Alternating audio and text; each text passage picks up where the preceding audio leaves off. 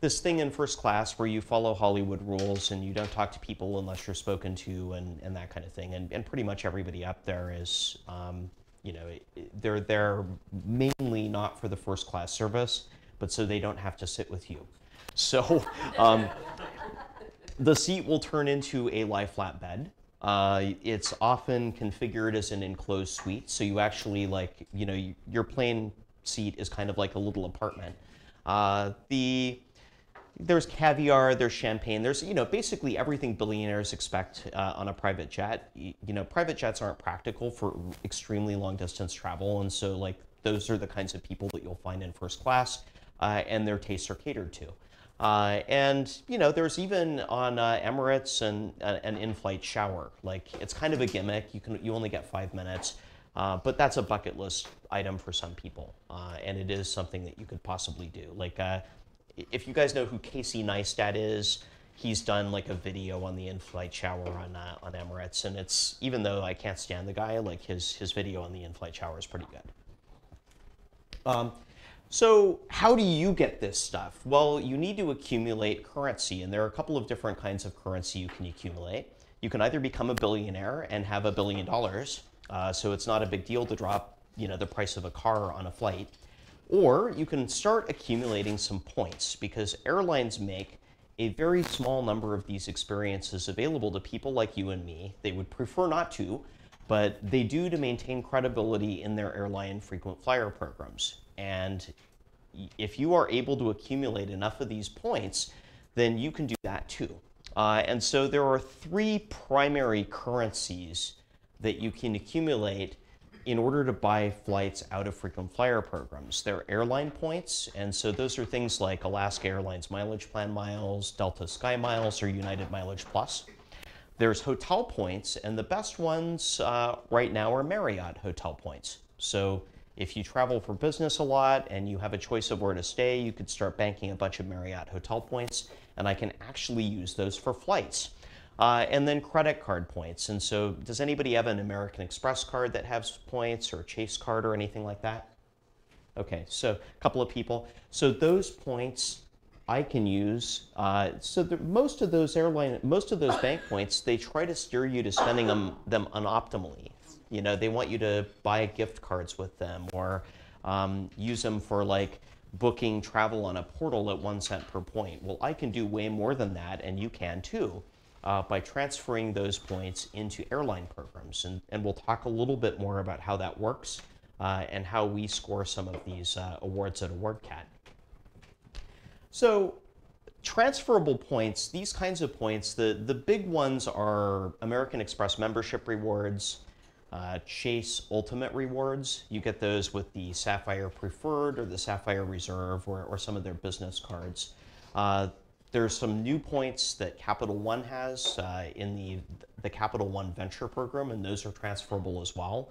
And then Citi, who isn't very big in the Pacific Northwest, has some points called thank you points. And those points transfer to different airlines as well.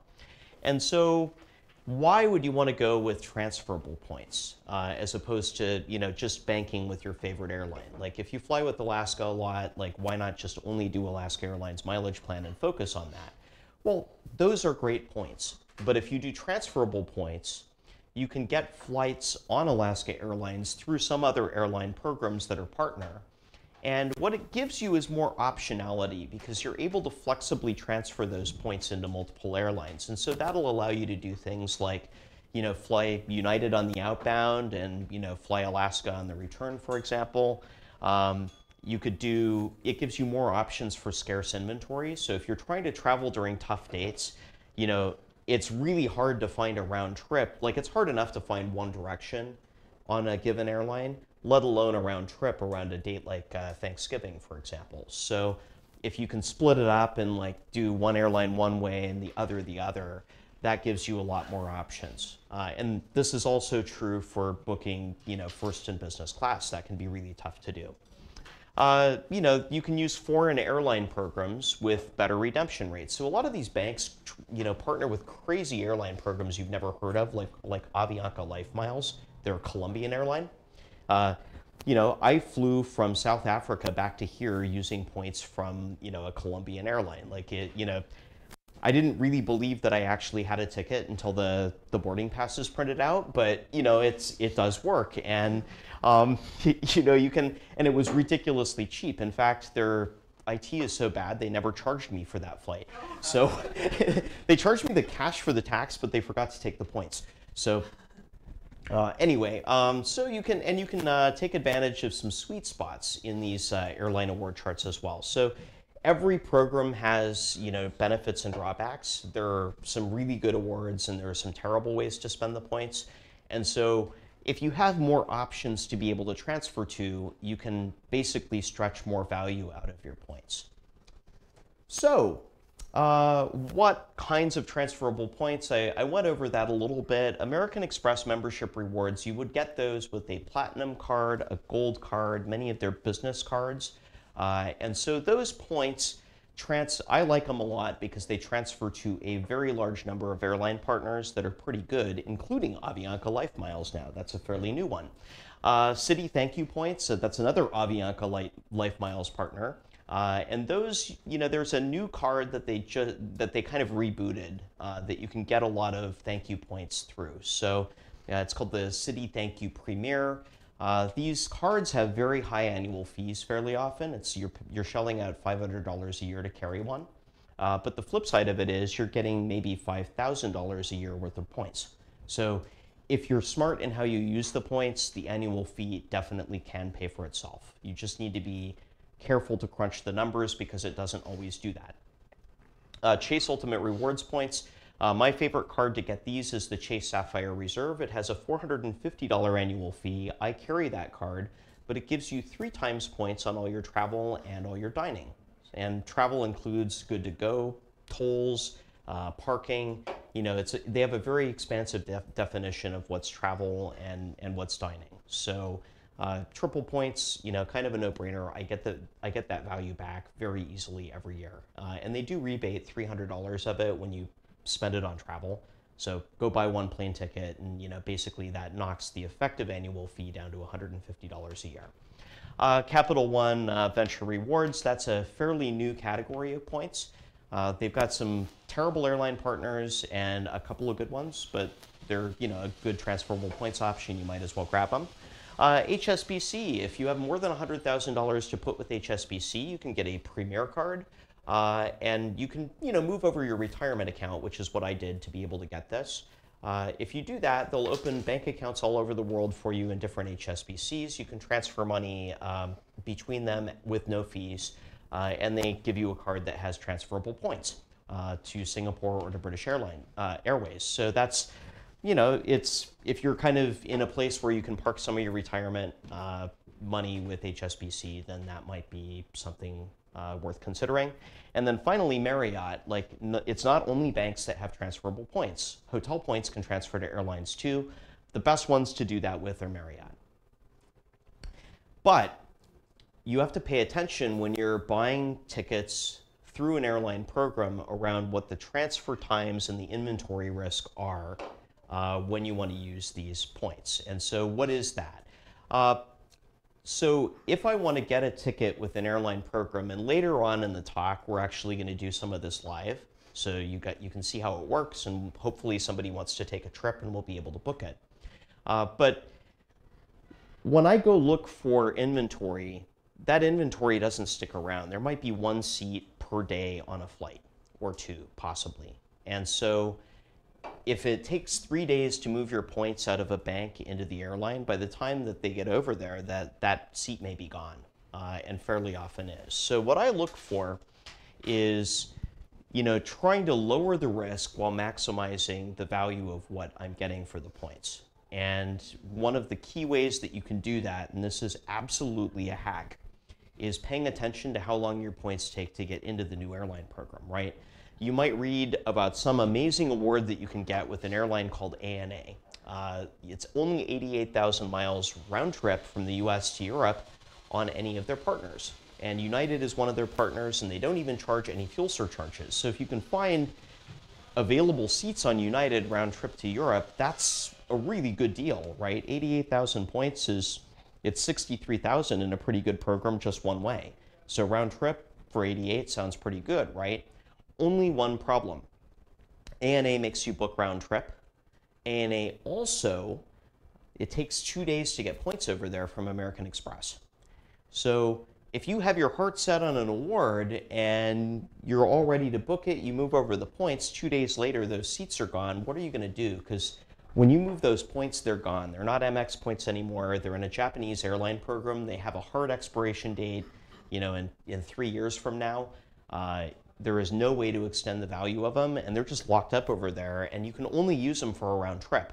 So it's a pretty big risk that you're taking using that program, even though the deal is really good. Who likes risk? I like risk. I started 2 startups and lost all my money doing it. So I'm like, and I'm working on a 3rd one now. So I'm fine with risk personally. My worst case scenario is I have to fly some out of the way route and maybe change planes in Minsk and take 3 stops along the way and sit in economy class. But I have a blog about doing that, and that's kind of an adventure to me. If you want to do fancy champagne and lie flat business class, that may not be the risk you want to take. For me, if it doesn't work out, the risk is probably okay if I'm chasing a really good deal. I will always, put it all on black and hope that it comes up my number, right? For your 1 vacation a year, you might not want to do that, right? So especially if you're married and there's a spouse who's going to be really upset with you if it doesn't work out. Not that has ever happened to any guy whose wife got really mad at him. So anyway, so it's least risky when points transfers are instant. So maybe, what if I told you, hey, your points transfers into ANA, you can get these flights for 88,000 miles round trip. They're available now. They may not be here in 2 days, but we can move those points into Air Canada. Instead of being 88,000 points, it's 110,000 each. But I can get it right now, and there's no risk. Is it worth paying more to hedge the risk? And so for some people, I'll just lay out their options and, let them make the decision. My recommendation is always, just go grab what's available right now, because, I easily half the time, a good award. If there's a good award, there's an almost 100% chance somebody else is going to want it and book it before your points get there. If it's if there's a lot of seats open and it's not a popular route, like Newark to Manchester, for example, on United, relatively new route, not so well known. There's no connections onward from there. So, and they make a lot of seats available because it's not selling very well. Well, if you want to take Newark to United, Newark to Manchester on United, I might say, well, you've got probably an 80% chance of it going through just fine. So maybe you would have a different risk calculation. That's entirely up to you. So you just need to understand, this is, and I hate to hammer on this so much, but I've had so many clients that really want to over-optimize for the lowest redemption rate and, to be able to spend the fewest number of points possible. And then when it all blows up in their face, they get really mad. So I would hate for you guys to be in that position. So there are some cases where you can lower the risk even more, and that is some programs will let you call in before you transfer points anywhere and put an award on hold. Air France lets you do this. So if you call in, put the award on hold, get a confirmation code, you can then transfer in the points, and you can then call back and buy the ticket. What does that cost you? $25 for a telephone booking fee instead of doing it online. Is it worth $25 to hedge the risk of those seats not being there by the time that the points show up in your account? Probably is. When you're, and this is something I have to remind people, you're going for seats that are $7,000 if you bought them with cash. So is it worth $25 to get a $7,000 ticket? Probably it's worth the $25. I think it is, but of course, if you're really a cheapskate and you want to take that risk, there's always a balance of risk versus cost, and I think that $25 a ticket is a pretty cheap insurance. So it's even less risky when you can book one way and not round trip. And so the reason for this is that I like to go transfer in just enough points for the one way, make sure that the return is still there, transfer in enough points for the return, and then go get it. And so you can lower your risk by not having to book a round trip. So for example, if your outbound blows up on you and you've transferred points already, just go grab the return, and then we'll find another way to get you the outbound. Make sense? Cool. And I'm going to do lots of questions at the end, Salt, so like I left a ton of time. So the most risky, it's kind of what we discussed, is points transfers not being instant and needing to book round trip. And the best award chart sweet spots, and this is something I really want to hammer on. So you'll read on blogs all of these crazy deals, you know, because they want to sell you a credit card. They get a commission for you signing up for a card and getting some points. So every blog you read, except for Seat 31B, is pretty much part of this system where really what they're doing is trying to sell you a credit card. They want to sell you the dream, baby. Like it's just like full on like living the dream. And what they don't have is the asterisk of like how hard this stuff is actually to do in practice. That's why I have a company doing it, right? So if you read about some amazing award chart sweet spot, like with Virgin Atlantic, you can book an ANA trip to Japan for a crazy low number of points. Only one problem, like that's actually really tough to do in practice because you have to book the award round trip and you can't put anything on hold. So, you know, it is possible to get it, like very occasionally I can make it happen, but you know, people coming in with expectations blogs have set often are, you know, a little bit disappointed with the reality. So when you're travel hacking, and you guys are all hackers, so the thing to do is just understand what the market is, like understand the attack surface, and understand what your risks are, and then just go after all of the exploits you can get. So I'm going to give you a quick walkthrough of a trip I am taking in May. This is a Seattle to Colombo walkthrough, and I'm doing it in two of the best airline products in the world, Cathay Pacific First Class, which I've flown twice before, and then Qatar Airlines Q Suites, which is like an enclosed suite in the sky, and it's considered the world's best business class because the service level is mostly pretty similar to first class. So it didn't show up, but the outbound flight is in Cathay first. So what do you get? Crude champagne, caviar. I can't eat caviar. I'm allergic to fish, and I hear it doesn't taste very good anyway. But you know, it's expensive. It's like $100 for a 10 or something, and that's what they serve. You get a 3-course meal served on a white tablecloth. Like there's a soup course and like a bread basket, and it's kind of like a restaurant. You know, they come like wait on you. They cook your breakfast to order in the sky. They've got like a little kitchen in the front, so they make you bacon and eggs and whatever.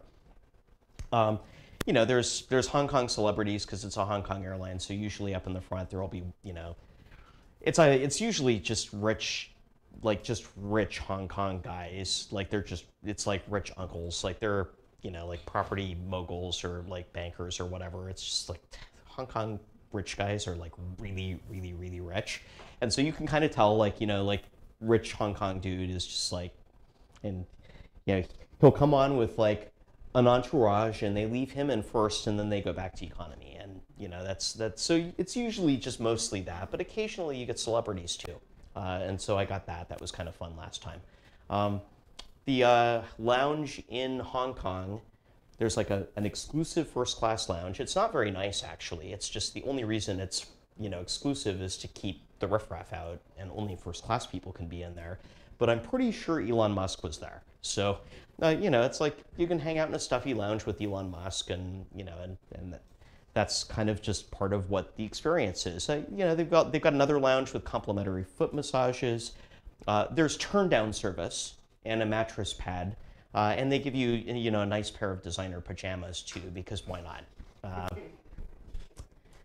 Anyway, so if you want to book the flight that I'm taking, that's the price, $10,431.32. And would you find it online? No, because it's secret inventory. So the best flights to take often don't show up online with your points. This is a hack. So you need to know that the airline that you want to fly, who they're partners with, and then how to get those seats. Because they hide them. they don't want you in first class. Like Cathay Pacific does not want you in first class. They don't want me there. They want, you know, Hong Kong celebrities and rich Hong Kong bankers there. So they have to technically, because they're part of the One World Alliance, make these awards available. And they do. They make one seat available per flight for frequent flyer members to reserve. It's a requirement as part of being part of the alliance that they're part of. But their contracts with other airlines say that they cannot display the inventory online. So unless you know that you should be able to do this, you have no way of actually being able to book it. You know, Alaska Airlines, if you go try to book with Cathay, they're not going to show you a single Cathay flight. American Airlines won't either. So you book them over the phone the old-fashioned way. And often for me, like, I'll call up Alaska and they won't even know they can do this or how. So I have to walk them through how to book it on their own system. And so here's proof, like, you know, I've got the confirmation code, like you can in fact book this through Alaska Airlines. So what I did is, so you saw the price, right? $10,431 if you know, paid with cash, and I'm sure that's what Salt would do. Like, you know, it's like, you're a billionaire, right? It's like, well, if you complain about smoking, they might put you in first. No, they wouldn't. No, they wouldn't. They wouldn't. But you could do 70,000 Alaska Airlines mileage plan miles, and I'm totally not beating up on Salt. We're friends. It's the 16. So there's a $1,680 value to 70,000 Alaska Airlines mileage plan miles. The way I value them. How do I value them? What I can get for them when I spend them. I typically can get 2.4 cents per mile out of Alaska Airlines mileage plan miles when I'm spending them on, you know, flights that I would otherwise pay cash for. So it's around $1,680 is like the actual value that I would otherwise get for these points. Spending them on Cathay Pacific first class, like, you know, we're around 7 times that. So it's pretty good. It's a pretty good return on points. That's a pretty good hack in my view. How did I get the points? I signed up for the Bank of America Alaska Airlines credit card over and over and over and over again, because until a couple of months ago, they had a loophole where you could just sign up every month and get another 40,000 point bonus. You did have to pay the annual fee, so like, you know, you sign up for a card, pay the $75 annual fee, cancel it, and get another one, and you could just like churn like that for like months and get Alaska Airlines points. So didn't.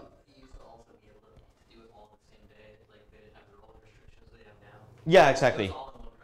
Yeah, you could do like a business and a personal card. That's the other thing is like, if you know, I've got a small business. I'm a landlord and also I have a ward cat, so I'm entitled to sign up for business card products. So every credit card you want to sign up for, there's a business version of it. So get the business version too. You get 2 bonuses. So, you know, if you're pretty, like, this game's getting locked down a bit by the banks, but there's still plenty of opportunities to go churn points and get a ton of them. Alaska's gotten pretty hard now, like the Bank of America locked that down, but it's, you know, airlines make most of their money through their frequent flyer programs. American Airlines literally doesn't make any money flying planes. They make all of their money from Advantage. So if, you know, the banks start shutting that off, like you better believe that they're going to find ways to get creative in helping you, you know, get points. So Alaska, I'm pretty sure, is going to have a way to do this. It's just always been a little bit harder to get Alaska points, and so their award chart is more generous. Their points are worth more. But 70,000 points wasn't too hard for me to rack up, and I dropped them on this first-class flight. So if you want to spend 3 times as many points as needed, do the same thing with the wrong program. And so I want to walk you through that a little bit, right? So this is a totally sweet spot on the Alaska award chart. You have to know that you can book Cathay Pacific through Alaska. You have to call them up in Boise, where their call center is, and walk the agent through how to do it. And remind them that that's in a different system, because they have 2 airlines that are not in the normal system they use. There's one called LAN, which is a Chilean and Peruvian airline. So they have to do that one in a different system and Cathay Pacific in a different system. So you'll be reminding them of some dusty, you know, corner of the manual that they haven't probably looked at since they took training, that this is an award you want to book. And then you have to feed them exactly the flights you want. And if they put it all in, it usually will work. So that's the process. But if you can do that, it's 70,000 mileage plan miles versus 115,000 in American Advantage, or 130,000 in Asia miles, or 270,000 in British Airways Avios. So if you know that your American Express points transfer to Avios and you just go straight to that, you're spending more than double what you need to, because those points also transfer to Asia miles. And if you had Alaska Airlines points too, because you had Marriott points you could transfer to Alaska, you could do it for half the price of Asia miles, well, close to half, right? Does all this make sense? Like, there's just different prices from different, different ways that you buy the same thing. And so it's really important to figure out how to optimize doing this. There's a tool called Award Hacker, which is awardhacker.com. And that's my favorite tool to figure out how much a flight should cost. Quick question. Yeah. Have you done the conversion to points to cash and then compared to actual buying an airplane ticket with cash? Yeah, totally. So most points will combine to cash at 1 cent per point, okay, except American Express points combine to go to cash at 0.8 cents per point. And I can typically with airline, so the reason to do that, if you have Chase points and the Chase Sapphire Reserve, you can use those points toward travel like cash. So you can buy cash fares through Expedia using Chase points at 1.5 cents per point, right? And there's a reason to do that. There are two reasons. The first is if you want a cash fare that is cheaper than the points chart. So if I want to fly from Seattle to Oakland on Alaska Airlines, and they're competing with the Southwest fare sale, that's going to be $59 for that fare. And it would be 7,500 Alaska Airline points plus Alaska Airlines mileage plan points plus $5.60 for the same flight. 7,500 points at 2.4 cents per point is worth almost $200. And then on top of that, you're paying the tax. So you're paying let's just call it $200 even versus, $60, right? Is that a good deal? No, that's not a good deal.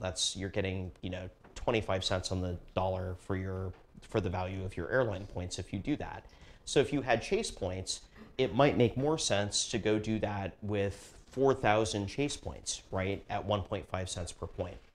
That would be a way better deal. So for cheap, low-cost flights, it can be worth spending your points that way. The thing to keep in mind, though, is that if you go burn your Chase points on that, you can't burn them on a transfer for a more expensive product. So what do you plan to do with your Chase points in the future, and how fast are you earning them?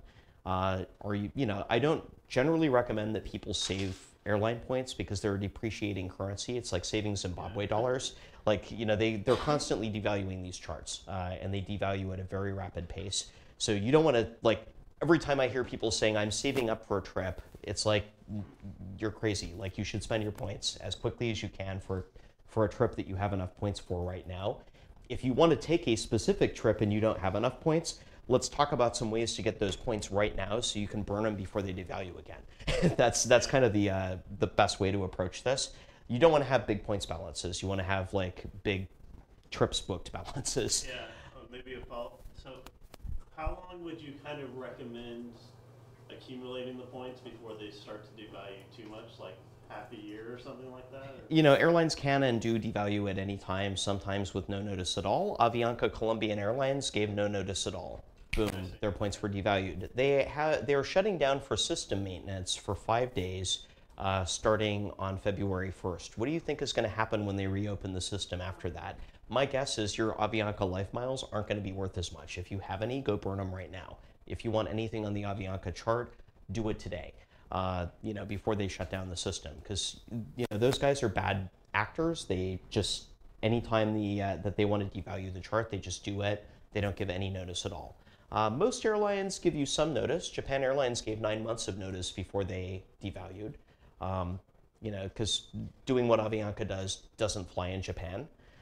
Korean, they haven't had a devaluation. I can't remember the last one, but it's really hard to get Korean points. So, that's the you know, not every program operates the same. Not every program, you know, not the value of points in every program is not consistent, and the behavior of a program in devaluation is not consistent either, is the short answer.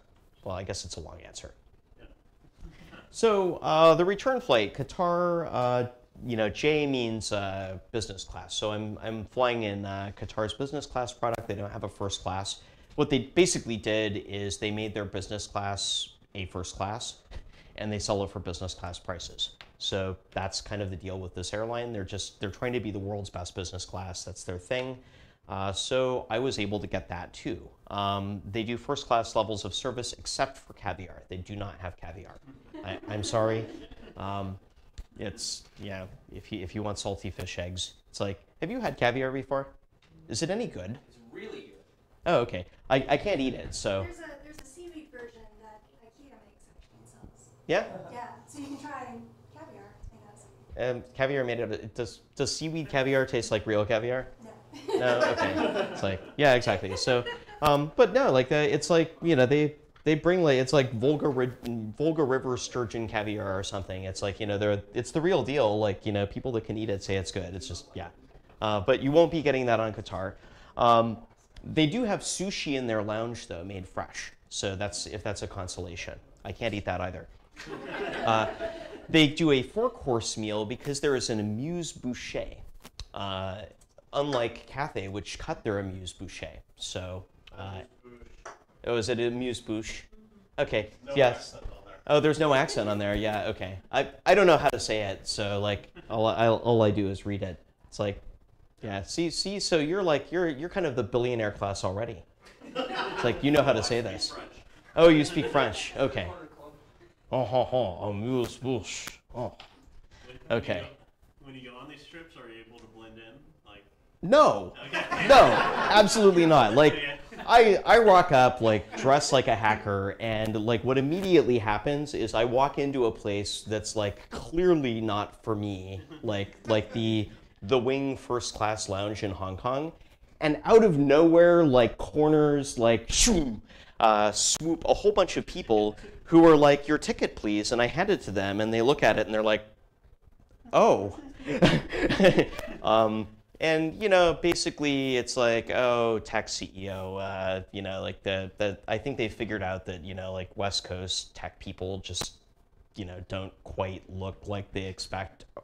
But at the same time, they really don't want me in the place with the rich, stuffy Hong Kong banker who's in a 3-piece suit. Like, it's not, you know, they have to let me in because I have a ticket, but they are not really happy. Yeah, so, you know, the Q suites, like it's a fully enclosed suite with a door that closes. There's no door that closes on Cathay Pacific First, so this is going to be pretty fun. They give you a mattress pad and turn down service, and that's very unusual for business class. And I'll get another set of pajamas. So like one trip, I get 2 sets of pajamas. I don't know if they're designer Hong Kong PYE pajamas like, you know, like Cathay Pacific. I'll have to, you know, test those out. So what's this actual flight worth? $3,800. It's normally much more, but if you leave from Colombo, it's a cheap market to leave from. So if I bought the ticket, it'd be around $3,800 for this. And so what I paid was 63,000 American Airlines Advantage points. And so that yields a 6 cent per mile value roughly. And that's, you know, the actual cash fare for this flight. Would I pay that? No.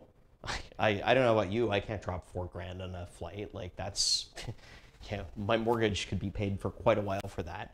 So, you know, my usual value though for Advantage points is around 1.8 cents per mile. So if I'm spending them on flights that I would otherwise pay cash for, that's what I'm getting. So, you know, I'm getting more than triple the value I normally do for these points. And there was a hack. So there were 2 hacks actually. The first is to get these flights. The cheapest way to get them is on the American Airlines Advantage chart. And until very recently, they didn't list Qatar Airlines flights on their website because they didn't want you to book them. You know, because it's more expensive for them to get you these tickets. They have to pay, the airlines actually pay each other cash behind the scenes when you spend points. And Qatar charges a lot for their award seats. So, you know, American tried to hide the inventory. They recently finally have opened it up, and I think the reason they have is that Qatar is leaving oneworld, So they're giving people a chance to go do it before Qatar's out of it. And the other thing that I did is I had a credit card with an American affiliated bank called Barclay. And that particular card product gives you a 10% discount on your redemptions. It's actually a rebate, but effectively it's a discount. So the price on the chart is $73,000, but I really only paid $63,000 for it. But I promised making benefit of Belarus Museum of Cat. And so what about cats? This is the Museum of Cats in Minsk.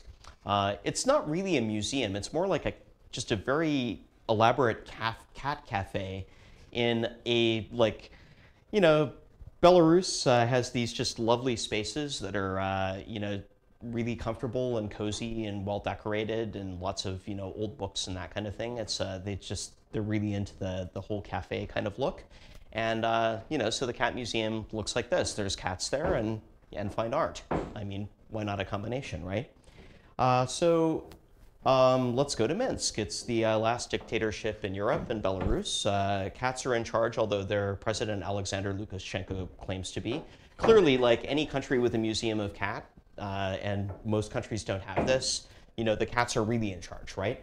The visa process, as you might expect in a dictatorship, is relatively complicated for Americans because our countries don't have a friendly relationship. So I was really excited that they changed the policy where you can transit through Minsk for 5 days, and that doesn't require a visa. So instead of having to do this, very complicated document and spending, several weeks and a lot of money, it was $200, I think, to get a visa. Yeah?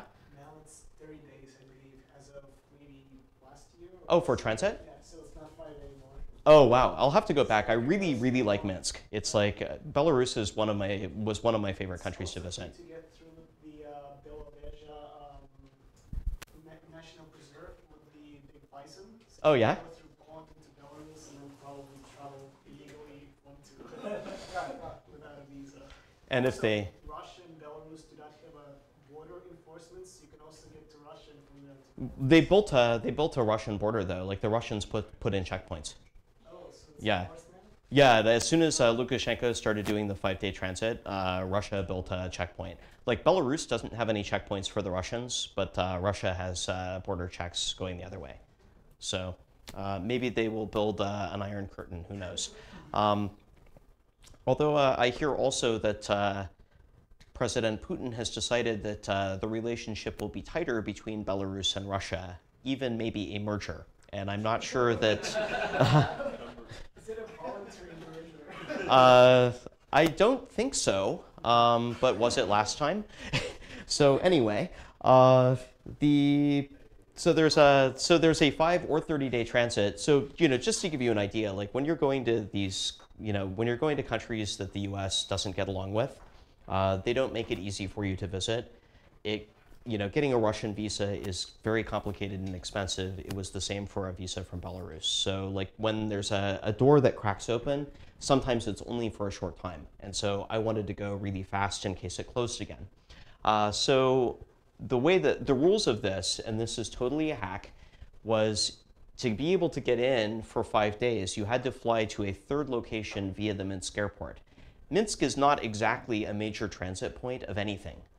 It's a small airport. It's a nice airport, but it's small. There's a limited amount of service there. And so being able to find a flight that goes through Minsk on the way to somewhere else requires that you fly Belavia Belarus Airlines, because that's the only airline that really has a hub inside of Minsk. And then once you're there, well, it's not so cheap. It's, I guess it's cheaper than here, but my point of reference is places like Southeast Asia, Poland, Bulgaria, Ukraine. Bulgaria is much cheaper than Belarus. It's like, actually things there are priced more like Russia because their economy is closely tied to Russia. And Russia is not a very cheap country to visit. So how did I do this? Well, what I did was, the first thing was get to Europe. And so this is one of my favorite hacks if you want to visit a specific destination in a given region. Instead of looking for a ticket straight through to that destination, instead what you do is you look for someplace on the continent or in the region. And so what I was able to do was find a ticket to Barcelona on American Airlines, which was an Alaska partner. And I booked on the last day of the off-peak period. So it's normally 30,000 miles, but it's 20,000. It was at the time 20,000 miles. It's gone up to 22,500 in the off-peak period. And the off-peak period was actually all the way through May 1st. So I booked I booked on April 30th, which was the last day of the off-peak period, to go to Barcelona. So I was able to then get it for only 20,000 miles. Not a cheap ticket, right? Like, you know, flying to Barcelona like in the late spring, like, well, mid-spring is not a cheap ticket normally. So I got pretty good value for that, and it was in economy class. Then what I did is we talked a little bit about how you can spend Chase Ultimate rewards like cash.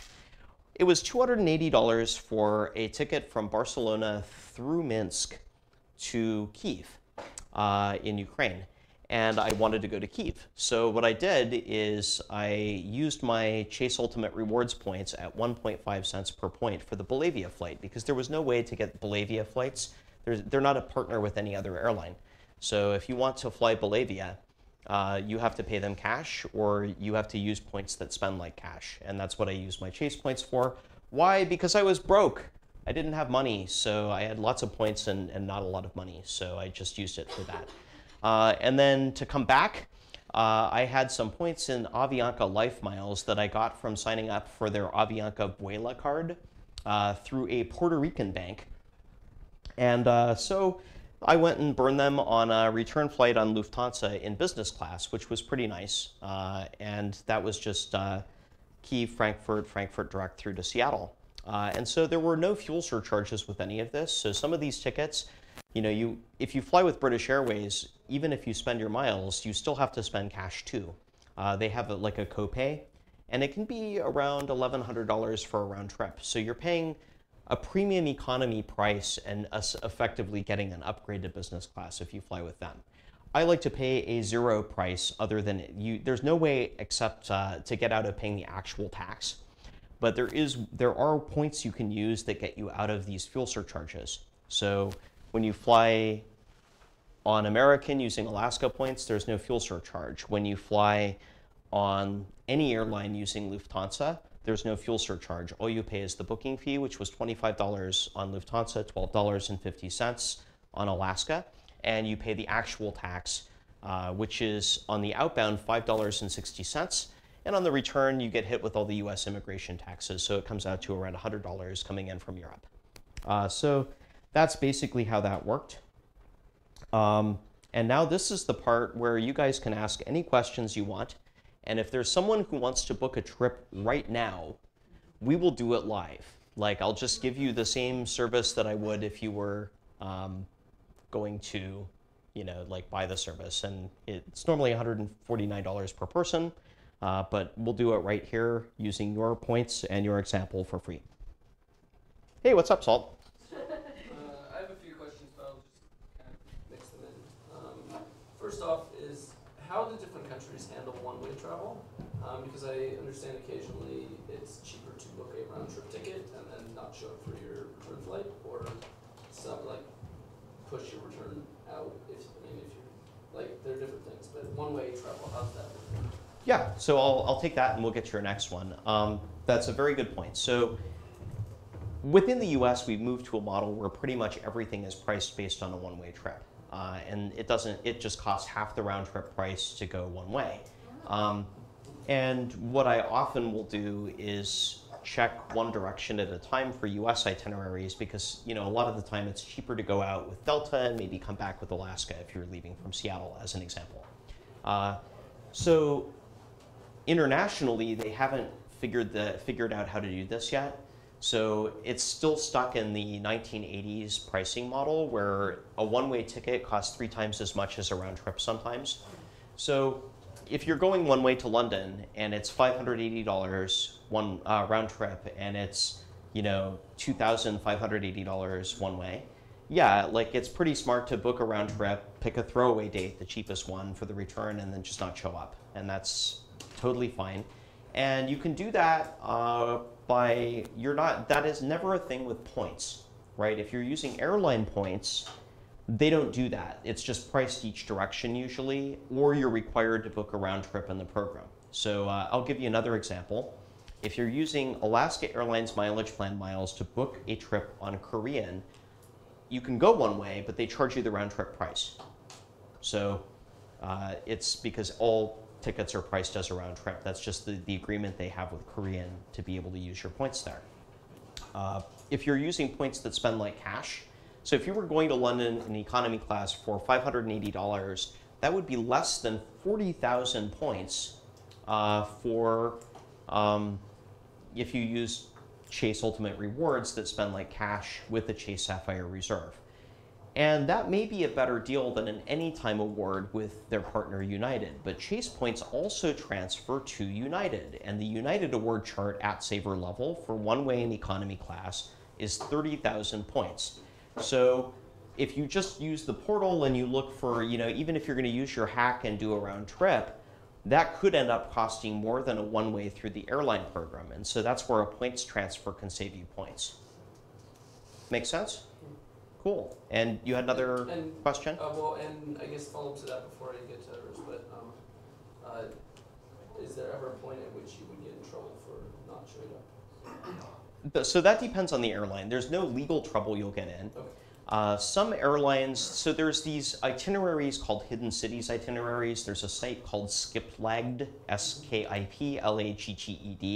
And what they'll do is they'll check some of this stuff, like is a round trip cheaper than a one-way? And also like, oh, you're going to Washington, D.C. Is it cheaper to buy a ticket to Boston that changes planes in Washington, D.C. and just get off there?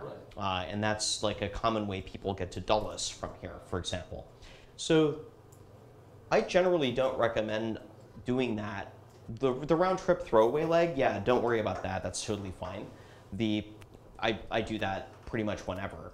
The one-way hidden city, I don't recommend doing usually. And the reason why is that, well, you know, if the crew doesn't show up or there's weather or whatever, they might just reroute you. Yeah. So what could happen if you, in the aforementioned example, is you were flying from Seattle to DC, that's where you want to end up. I don't know why I hate DC, but you know, suppose you want to get to DC and you've got a Seattle, Dulles, Boston flight, right? And you show up at the airport and they say, yeah, you know, the captain's got the flu, so but you know, good news, I've got a better itinerary for you. It gets you to Boston faster. Seattle, Denver, Boston. And you're like, oh, uh-oh. Because now you're going to Boston, and that's pretty far from DC, and you bought a ticket to Boston. That's all all that United owes you. So, and if you tell them, yeah, I'd actually really rather fly through DC, they're totally going to know what you were doing. So the money that you saved by doing that, like, it only has to blow up in your face once to end up costing you way more. So I just don't recommend it. Like, I don't think it's a good practice most of the time. Also can't take bags. Yeah, you also can't check bags. You can take carry-on.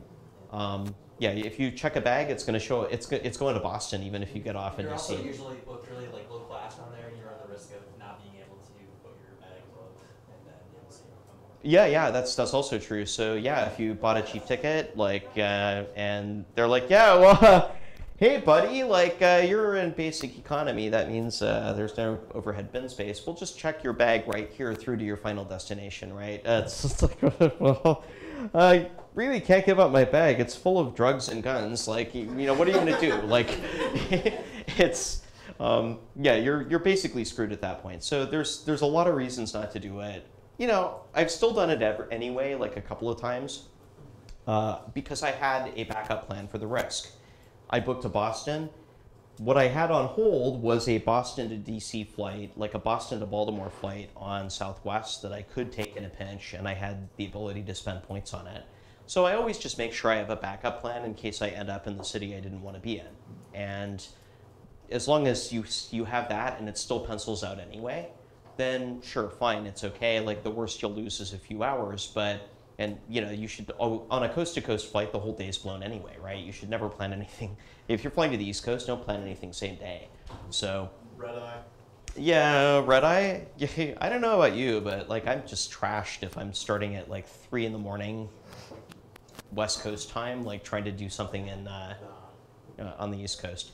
After like trying to sleep next to a crying baby on a transcontinental flight, like, yeah, good luck. Red eye isn't so bad as long as you don't have a layover in the middle. Yeah, exactly. Yeah. Any other questions? Because I blew through a lot of material really fast. Like, did this make sense to you guys? Like, Yeah, but I have a question. Yeah. Also. So I'm old enough to remember scheduling long layovers. So I legitimately wanted to go to Boston and then to DC or whatever. But I wanted to spend a day in Boston and then get on the next flight to DC. And I used to be able to do that, but now it's 2 tickets if the layover is more than 4 hours. if you're online, like, yeah, you can't go 5 hours. So You can with a frequent flyer ticket. So that's what I'm asking you is how do I book that long layover? You do it as a multi-city itinerary, and there are only certain programs you can do it in. So American Airlines relaxed the rules a few months ago because people were complaining they couldn't get anywhere with Advantage points. So instead of like actually fixing the problem, they're like, well, we'll extend out to 23 hours and 59 minutes the amount of a layover, and we'll extend out to the number of stops to like default to searching up to 2 stops. So now if you want to go to, you know, from here to New York, they might offer you an itinerary from here to Dallas, an overnight in Dallas, and then Dallas to Oklahoma City, and then Oklahoma City to like LaGuardia or something. And you know, the thing takes 2 full days to do, right? So you can do that with points, and it'll price out. How I would look is I'd do a multi-city itinerary, and I'd go from here to here, and then there to there, and be sure it's at least 23 hours and 59 minutes or less. And you can sometimes do it. Is it worth blowing 12,500 Advantage points on that? So usually it's more expensive that way. Well, you know, like 12,500 Advantage points has value, and at, you know, 1.8 cents per, like you can calculate what that's worth. And I would say that if, you know, the cash fare is going to be more than the 1.8 cents per mile, you've got a pretty good hack there. One of my favorite tricks with layovers, with stopovers actually. So did you know you can take a stopover on a one-way trip if you use Alaska Airlines mileage plan miles? What does that mean? Well, I run a black badge contest at DEF CON called the Tele-Challenge. It's like a phone CTF. And so I go to Minneapolis in the winter, actually close to the winter, like the very late fall, to plan this with the Minnesotans that I do this with. They make me go there when it's cold. And it's not cheap to fly to Minneapolis because that's a Delta hub. So if you want to go Seattle, Minneapolis, it's like crazy expensive. It's, you know, $300 or something. So I like to use miles to do it. And what I did is I used points to get there. I had some expiring money with Alaska Airlines. It was like, you know, credit that they gave me for getting bumped off a flight. So I spent that to get there. And then to come back, I was going to use points.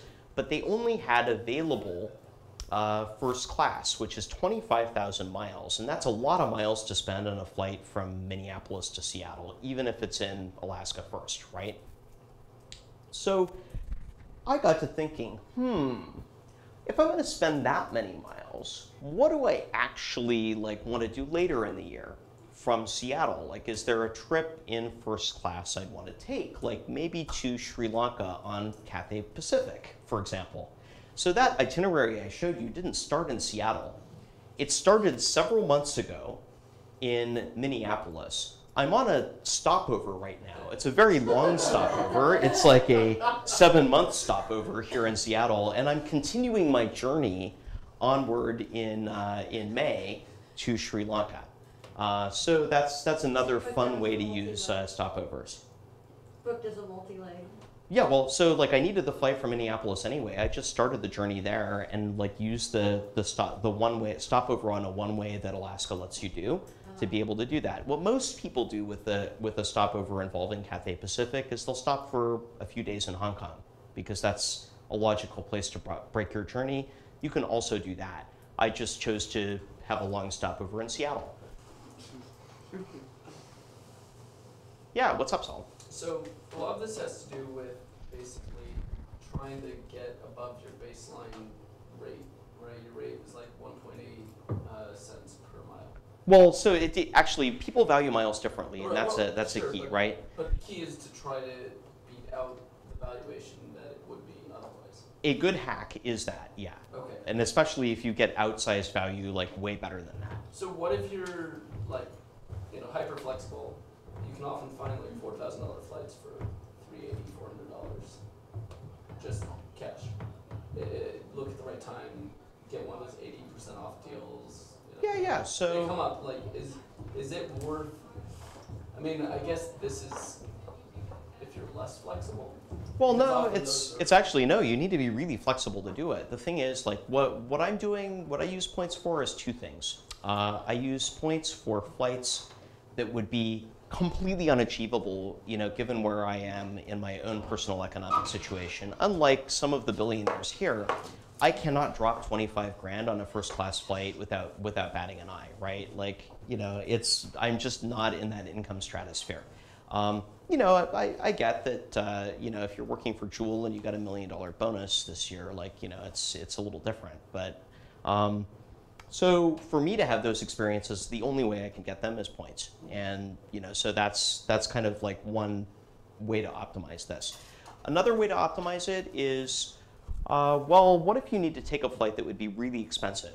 Like I had a last minute trip that I had to take, and unfortunately it was for a funeral, and that would have cost me, because it was last minute and because it was to a small town, like a secondary airport in the middle of the country. If you go look at what it costs to go to someplace like Tulsa last minute, it's really expensive. It's like $800 each way. So, using miles can be a great way to get those kinds of tickets that would otherwise cost a lot. I also like to go really unusual places. Like, I have been to Adak, Alaska. Anybody know where that is? I went with Seastone. We went and explored an abandoned former nuclear Navy sub base. That's what's out there. It's pretty fun. And, if you bought a ticket to there, it literally costs less to go to Turkmenistan. I'm not even kidding. It's like, it's $1,717 round trip from Seattle. And using points was a great way to do it. So, that's kind of the best way to think about using points. It's like when you can be kind of flexible or pretty flexible with what you're doing, and you want to have a really just kind of knock it out of the sky experience. Or if you want to do a, like a trip that's kind of last minute and it would just otherwise be really expensive to do.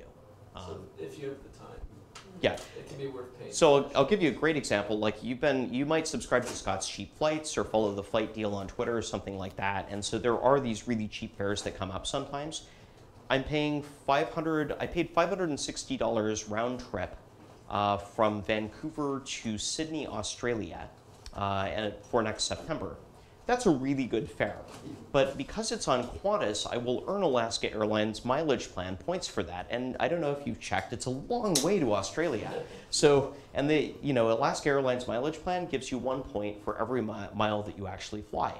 So the value of the Alaska Airlines mileage plan miles that I got subtracted from that fare means that I'm effectively really only paying $180 and something to go to Australia. But I'm not actually stopping in Sydney.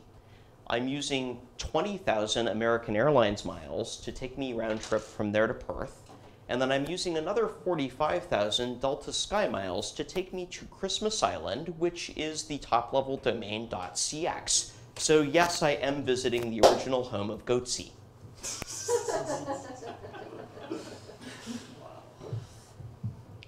To see the crabs. There's these famous crabs there. Like, anyway. How do you, so when you generate the points, is the majority of it from like the initial signups, or just are there other techniques you're using? Yeah, there are other techniques you can use. does anybody want their spending and financial life to look like somebody who launders a lot of money?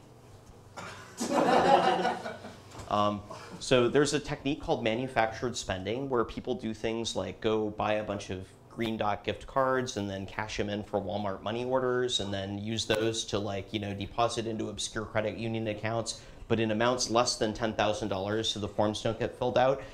You might also be committing a crime called structuring, which sent Ben the Fence to federal prison, but that's a different story. Yeah. Yeah, my friends used to send their rent to each other via credit card on Square. Yeah. That's how they kind of launder points. Yeah, totally. And so, there's like, what I do is I do like kind of there's black hat manufactured spending and there's white hat manufactured spending, I guess is a good way to put it. So, for example, I have, even though I own a house up here, I'm working out of Olympia right now. And so I'm renting an apartment down there for the, duration of the project. So I pay rent. And they have this thing set up with a company called Rent Cafe. So for a 2.5% fee, you can pay your rent with a credit card. Well, I need to spend, I've got this new Chase Ink, is it the preferred? Yeah, it's the business preferred. And I get an 80,000 point bonus, which is worth around $1,200. So it's worth 2.5% of the $750 a month I spend on rent to be able to, get that spending on this card to hit the bonus. Because I have to spend $5,000 in 3 months to be able to get that 80,000 point bonus. And I just don't spend that much money because, I'm not spending any money taking flights, and what else is there to spend money on, right? So, the rent will get me, I don't know, $2,150 or something toward that limit, and then I'm just putting all of my other spending on that card, and that'll just get me barely over the 5,000 without having to do anything sketchy. You can do all sorts of sketchy stuff. There are groups of people that are involved in this manufactured spending. Occasionally, they get approached by the FBI. And that's just, I'm a hacker and I don't really want to be that, I live a pretty high profile life, but I don't want to be that high profile. You know what I'm saying? I'm just curious, what do you do about any anonymous activity? Do you make fake names? Do you have fake accounts? What do you mean? Like with any of these? Oh, the manufactured spending stuff? No, I mean like in your own life. Oh, no, mileage programs? No. You have 20 credit cards all with your exact name? No. So flying is not travel is not an anonymous activity. In fact, if you try to do it anonymously. Programs could be technically, right? No. They're tied to your name. Well, okay, so yes, you could. Yes, in theory, you could set up fake mileage accounts like under John Doe with a bogus date of birth. And then you could go, or here's what you could do. Why not steal somebody's identity, sign up for a whole bunch of credit cards in their name, do a mileage account, just basically steal all the money and then burn the tickets and burn the redemptions for tickets to Nigeria, which Nigerians will pay you actual cash for. Because, there's a really big problem with that. So there's just massive fraud, and the airlines pay a lot of attention to racking up a large number of points quickly and then burning them for tickets to strange destinations. Also, what if you pick the name of a terrorist? What if you picked some name, you made up some name that's on a watch list? Or maybe what if it ended up on a watch list because that name doesn't have any profile at all and they know to look for that too? You're going to show up at the airport and people are going to want to ask you questions wearing suits and sunglasses. It's not good. Don't do that. Don't do shady shit when you travel, especially internationally. You don't want to go to jail in Belarus, right? It's they still have the KGB there. I'm not even kidding. Question on, so you talked a little bit the hidden cities thing. What happens if you miss the first leg of the flight? So I had this experience. They cancel everything all the way through. Yeah, or you're basically at the mercy of the airline. You have to call them and say, hey, I missed the first. So, hey, you might be saying, hey, if I fly from Vancouver to Seattle to LA to Sydney, for example, could I just not get on the plane in Vancouver and have to cross the border? Could I just get on the plane in Seattle because I'm already here? And the answer is no, because the airline totally knows what you were up to. And they price that fare from Seattle a lot higher because it doesn't involve a connection and crossing a border and all of that. So why was that fare so cheap?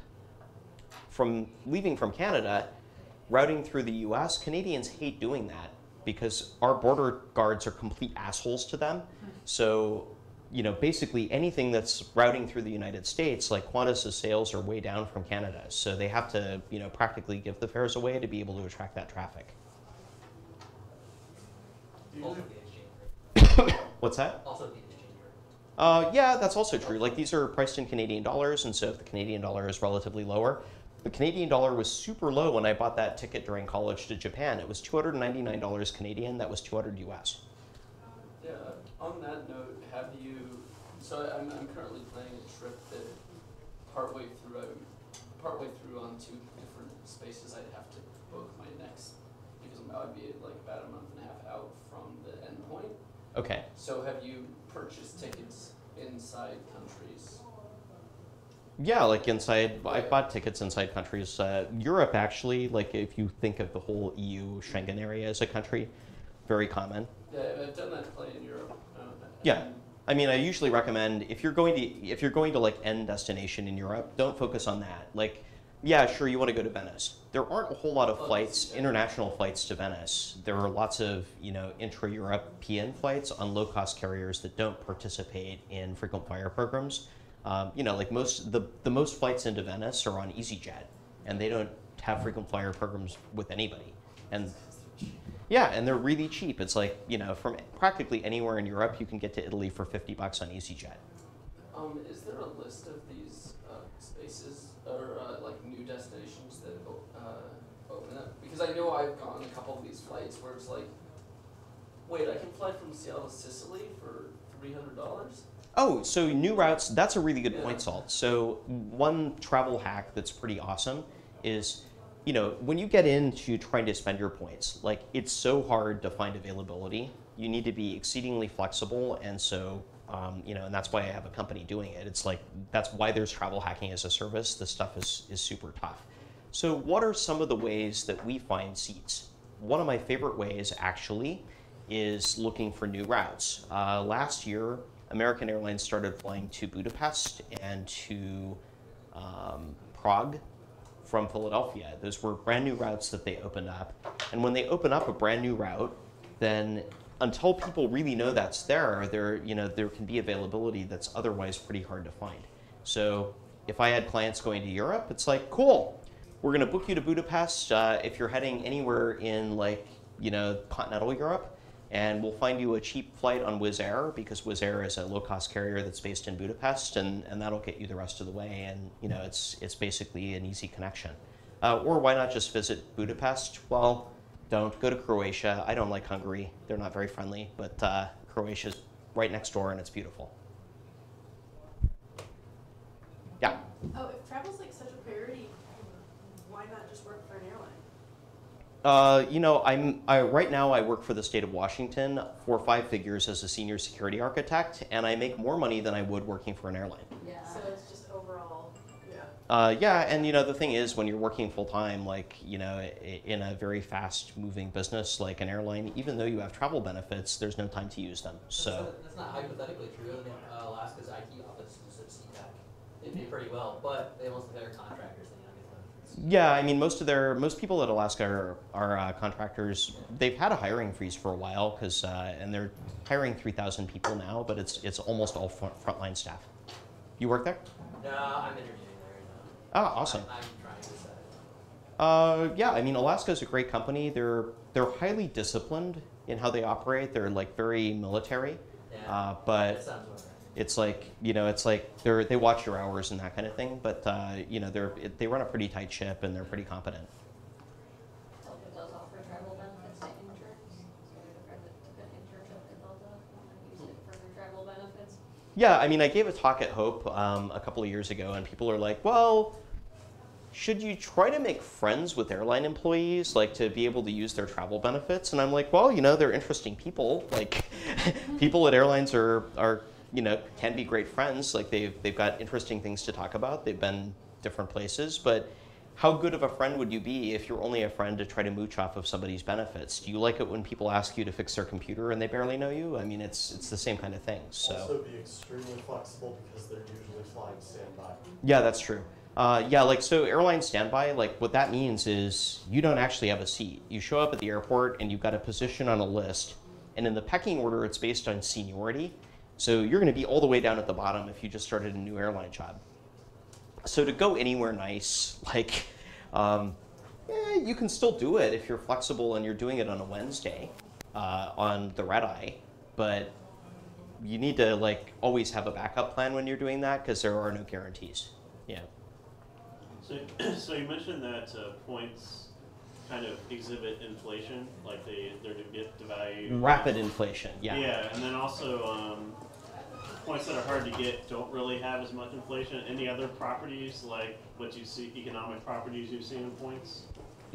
The economic properties of points, yes, there is one other dimension, and that is that airlines, so here's a great example. Virgin Australia and Qantas both didn't, if you were redeeming their, so they have crappy points programs anyway. Their points are worth less than other airlines to be able to get their own flights. If you're spending Alaska points on Qantas flights, that's a way cheaper way to get a Qantas flight than with Qantas points, right? So their programs are already pretty crappy, and then what they started doing just this year, like at the beginning of 2019, is they make you pay a fuel surcharge on top of, so you redeem your points at a shitty rate, and you pay all the taxes, and then they also just add on this copayment. Why? Because fuck you, that's why.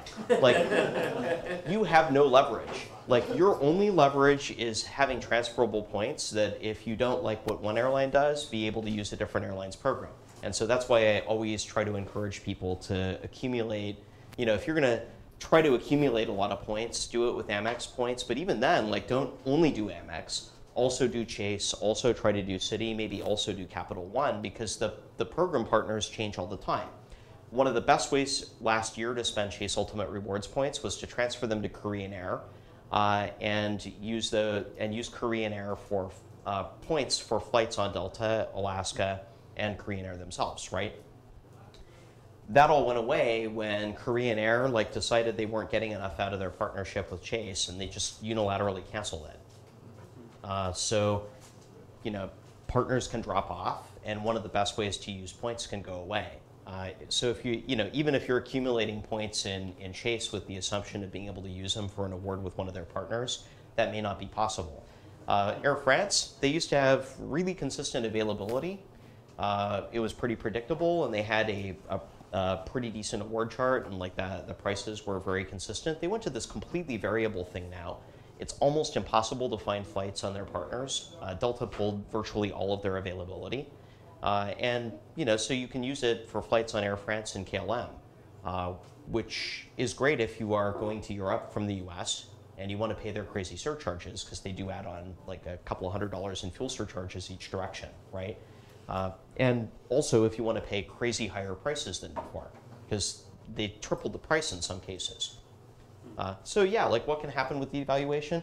Totally unpredictable. It's like you know, well, no, it's like the economy of Suriname. Like, you know, the president of Suriname, who is not president for life, but, you know, highly influences their central bank von Surinams.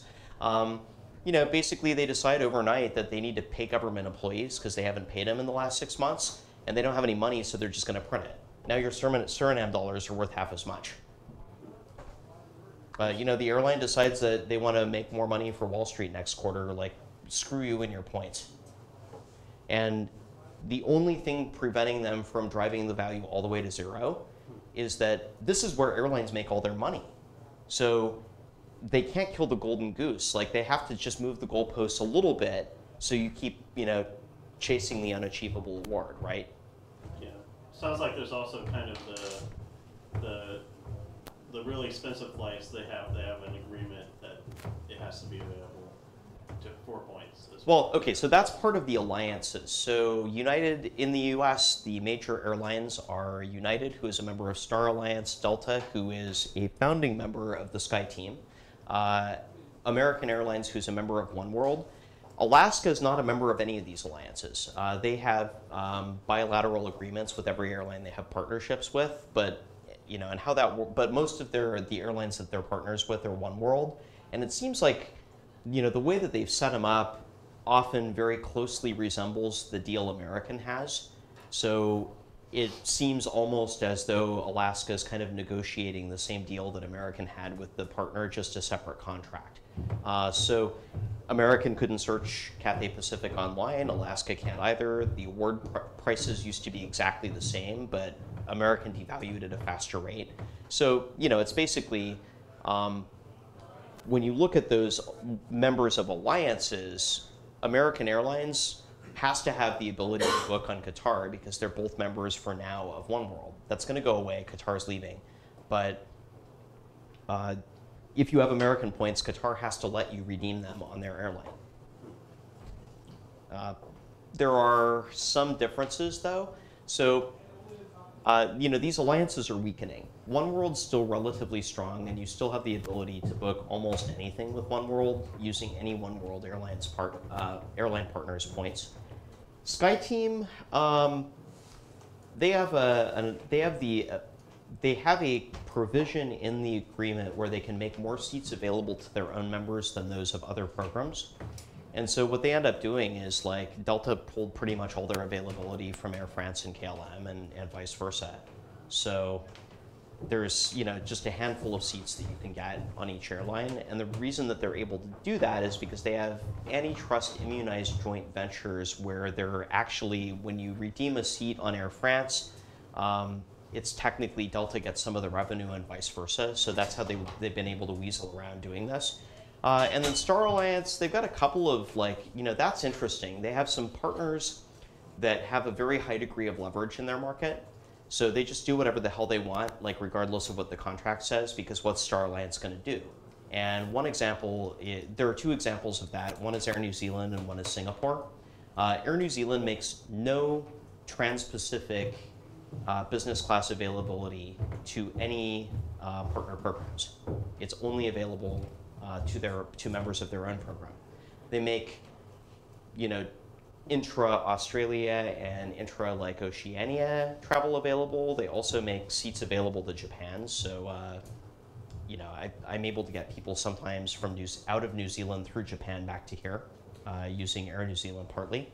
But they just, what's Star Alliance going to do? Kick them out? In that region, they're the only Star Alliance airline. So Star Alliance has no leverage, and Air New Zealand knows that.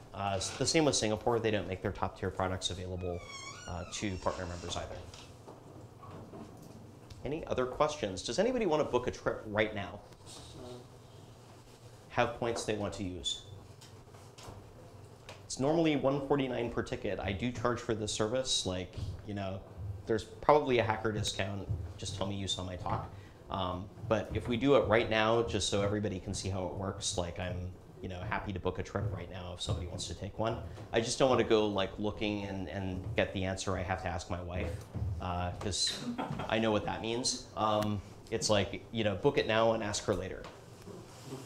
So do you have to have points to do this? Or? Yes.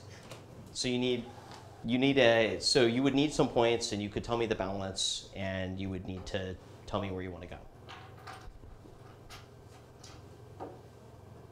Do you find that the most value is international, or Yes. is it mostly you get good deals domestic? Yes, you also can. ADAC is in the United States. Really expensive to go there. It's $1,717 round trip, or 25,000 Alaska Airlines mileage plan points round trip if you are flexible enough to book. So domestically, what do I use them? For a flight that would otherwise be really expensive. Internationally, almost always a great deal, but not always. There's some really cheap fares to Europe right now. If you go in the winter, it can be under $400 round trip. So. It's also cold. You know where I don't want to be in the winter? Minsk. Yeah, I don't even want to be in Kyiv, and it's much warmer there. So. And I love Kyiv. It's, I don't know, the one thing that's really interesting is I have never been to a cleaner country than Belarus. There is one country I've been to that is as clean, and that's Japan. What about Singapore? No, even Singapore is dirtier than Minsk. It's kind of amazing. It's like so clean there. So, You heading out? We done? I was going to say, so hearing this talk, it seems like these airlines are almost like countries. Like they build alliances, they have currency systems. Yeah. So out of all the airlines you've worked with, what would you say the best ones are in terms of like hot value in their currency and alliances? I think Alaska seems to be one of those. It's contextual. Okay. So the best all around, especially for those of us living in the Pacific Northwest, is Alaska. They have a really good mileage program. They have great partners that I can do a lot with. But that's for how I travel. Keep in mind, I did go to Antarctica. Like, I am going to Sri Lanka for fun. I went to Myanmar like before the Civil War got really hot there. And I really enjoy like hanging out in the by the statue of Lenin down the street from the KGB in Minsk. So for stuff like that, and I really love to go to like obscure places in Alaska, and of course Alaska points are great for that. So if your goal is to travel to Europe, Alaska points are not the best ones actually. They don't have great partners to Europe. They have really great partners to Asia. And they have great partners to South America as well. Southwest is always solid. Chase points can transfer to Southwest, so if you're going to do a Southwest card, you can also do Southwest with that. But that's for domestic, right? And those points are just worth a fixed value toward the price of a cash ticket, so the price will always be variable. Delta is not great points. They're consistently the lowest value. But there are some sweet spots. Like if like me, you love Taiwan, then Delta points are the best way to get on China Airlines to Taiwan. 75,000 points in their excellent business class. I like American Express points a lot because they're super versatile and they go to Air Canada and also to Avianca Life Miles, which gets me the Star Alliance. And so I really want to fly on the Hello Kitty plane. And you can, the EVA Hello Kitty plane. I just love Hello Kitty. So that is totally achievable with those points, actually. Again, it really, like, that's why the flexible points currencies are so good. Because, if where I want to go isn't the same place as you, so if you get those flexible programs, then we can transfer to whichever one makes the most sense for the destination you want.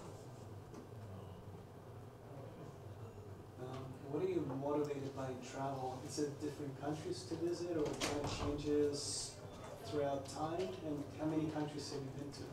I don't know the number of countries I've been to, but having visited all 7 continents, it's a lot.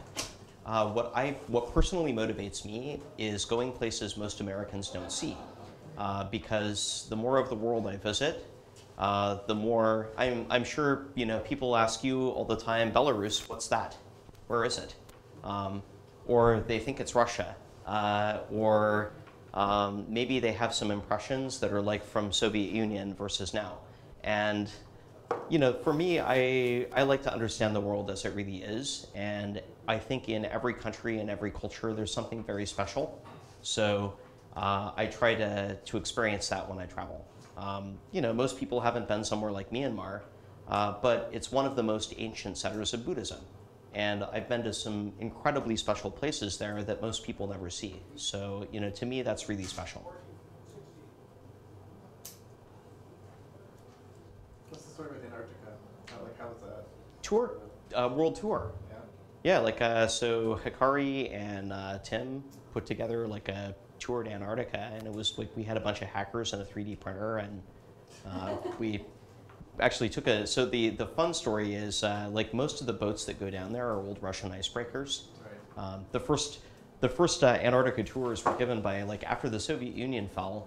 There was in the very far north there was a Russian icebreaker spy ship, and the captain didn't know what would happen, so he just took the crew and went to Argentina, and they gave him asylum, and then he's like, well, I have an icebreaker, let's start running tours to Antarctica, and that was kind of how it started. So that was the first one in Ushuaia, and there are now, I think, 3 Russian crews of icebreakers. The one that we went with was a Norwegian crew and a Norwegian ship, because, Norway, there's a lot of ice as well. So it sounds like you didn't go to, like, McMurdo Air Base. No, we didn't go to McMurdo. We didn't go to any U.S. bases, actually. They are not friendly to visitors. So we went to a Ukrainian base, Academic Vernadsky. And got to have, they actually make Ukrainian vodka there on base, and they're allowed to drink, which is not the case in most of the Antarctic bases. So they were super friendly. We were there at 8 in the morning, and they're like, well, drink vodka with us, you're here anyway.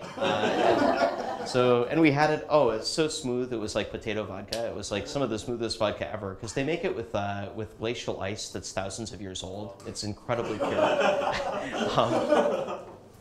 It's really special. And they let us send postcards from there too. So I got them at the end of the season when the Ukrainian Air Force came to get them. They took all the mail and sent it from Kyiv. So I got it, a couple of months later. We visited, so Chile considers Antarctica part of their country, and they have some military bases there, which are for research, but really they're military. So we visited 2 of those. Argentina's done the same thing, but they were having big financial problems at the time we were there, because it was Christina Kirchner's regime. And so all of their bases were mothballed and no one was there. We visited also a British base. They've got and they have a gift shop. It was kind of fun. How many visitors do they have? Most of the cruise ships stop there because that's one of the ports where the bigger ships can go. We were in a small ship, so Vernadsky doesn't get very many visitors. Any other questions? Anybody want to book a trip? I don't have my passwords, so You don't have your passwords? We can reset them. And then we can do it right in front of everyone, and they'll all know your password. that sounds like a great idea. Well, so where do you want to go and how many points? Because I can look for availability in the programs that you have. We don't actually have to do it with your program right now. I mean, the point is just basically to give everybody a demo of how this works. What kind of tools do you use to find the flights? You just go to the airline's website? I use a combination of tools, and that was kind of the point of the demo, is I could let you guys do that. Oh, there we go. All right. 1280 by 800. Oh, do I have to change this? Okay.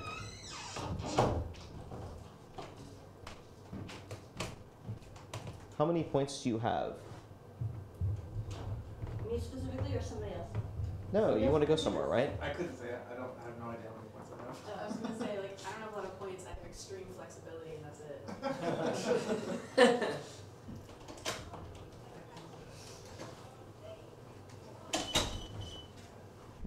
Okay, that looks a little better. Ish, is it? No. I'm going to do that. Can I do... There you go. Oh, okay. Yeah, so that's been all crappy. Yeah, where do you want to go? Okay, well, I don't know if I have enough points. Let's say I have 80,000 points and... In what program? In Delta.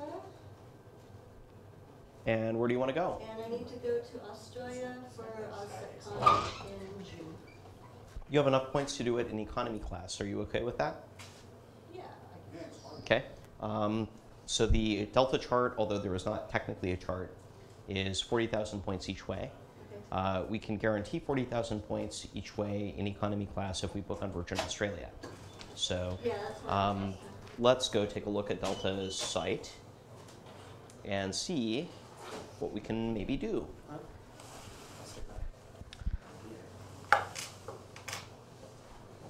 So we're going to go from Seattle, is that right? Yeah. Okay, so we'll start by looking from Seattle, but we might be able to do a couple of tricks. Yeah. So where is OzSecCon? What city in Australia is it in? Melbourne, sorry. It's in Melbourne, okay.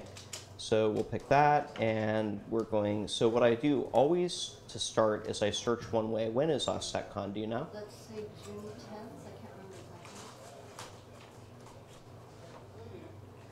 OzSecCon, OZ. Of course it is. Do you want to go the 10th? You'll get there the 11th. Yeah, because it starts on the 14th, that's all. Okay, so we'll look for the 10th. And the date's not So I can already tell you based on when this is that you should probably spend cash and not points because June is off peak for going to Melbourne. It's cold, it snows sometimes, so the weather is complete crap. Yeah, it's well, not so much because it's dry. It's fairly ish. It's like, I don't know, are you from there? Yeah. Sydney was still nice, but Melbourne. That's why I'm going to Christmas Island in September because So it's. should I pick something else that would be used for France for your demonstration? No, because it's hard to spend Delta points and get any good value from them, so it might be worth burning them anyway. Because remember, sitting on points just means the value will go down. And what's the best airline and points to travel into Europe?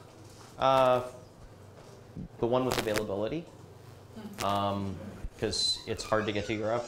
Because that, Americans are always traveling to Europe, and they only travel to the same few cities. It's so boring. They go to London and like some Italian cities and Paris, and maybe Berlin, and that's it. Like Barcelona is a big hub. no, it's a place where Europeans love to go, but not so many Americans go to Barcelona. Like even Madrid, like they speak Spanish. That's scary. So it's it's just like it's like London, Paris, Rome. So what's the best airline to get to Barcelona? I was just there this December, by the way. You want to go to Barcelona? American flies there through the best airline. Iberia goes to Barcelona. That's a good way to get there. It's using points specifically. Like what I think when you say, hey, I want to go to Barcelona is, okay, if you want to spend points to go there, it's going to be 30,000 in economy or 55,000 on up to like 70,000 in business. So going to Barcelona, the first thing that I would recommend is when you're flying that direction, that's an overnight flight, so you may want to optimize for business class. And then when you optimize for business class from Seattle, there aren't a lot of options, because there aren't that many flights from here to Europe in the first place. You've got British Airways, Lufthansa. You have Norwegian. What's that? Norwegian. No, Norwegian doesn't go. They dropped Seattle. You have Aer Lingus. It's seasonal. Yeah, it's seasonal. You've got Aer Lingus, the new flight to Dublin, and you have Finnair doesn't come here yet. They've talked about starting service but haven't. There's Condor, and there's Icelandair, right? Is it better to just fly to New York and then you have many more options? Yeah, but then you're flying on a shitty recliner product, and you don't get a good night's sleep because it's only 6.5 hours from New York to a European gateway, right? So what I try to do is get people from the West Coast so they get a good night's sleep. But from Seattle, there's not so many options. So it's always a series of trade-offs. I had one hacker client who wanted to go to Europe, Italy, and what we ended up doing was, even though it cost more money to do British Airways using Alaska points, he had to spend quite a bit of cash to be able to get those flights because of the co-payment that BA requires. I was able to get the flights nonstop to and from Seattle. And so that had enough value in basically being able to extend their trip by 2 days because they get a good night's sleep and can arrive fresh. And they got a free stopover in London, which they wanted to do. So, being able to get the free stopover in London, being able to get an extra day out of the trip, that justified the investment. So it just all comes down to you, right?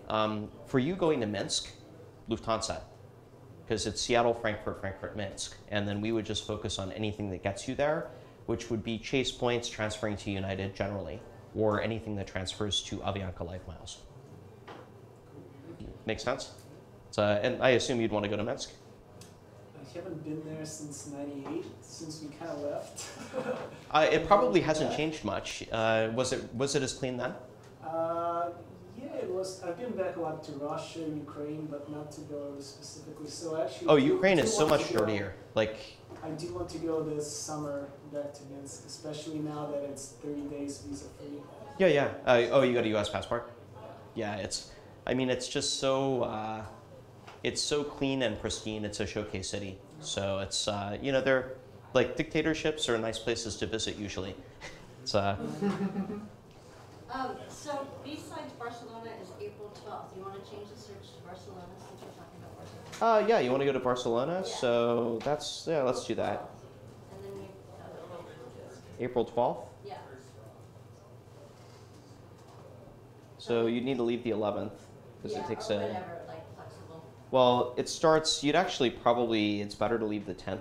Yeah. If you leave the 10th, you'll get there the 11th, but Right. then going to Europe, you'll be kind of trashed. Exactly. So you'll want a day to recover before you, you know, shift into con mode. Yeah. Let's see what they've got.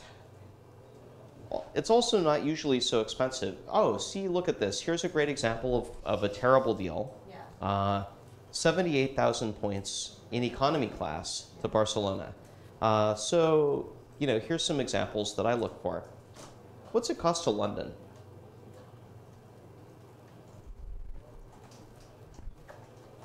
Because, you know, just get to Europe is the key, right? Right. Not necessarily to the city where you're going. So we'll try to hack this a little bit. Let's see if we can find you. Oh, look what happened. Wow. A third the price. So That's actually, Seattle to Los Angeles right there. Seattle, London is 25,000 points. That's a pretty good deal. Was that one way or not? That's one way. Okay. Because I always search one way at a time because you don't want your search to be like influenced by what the return is.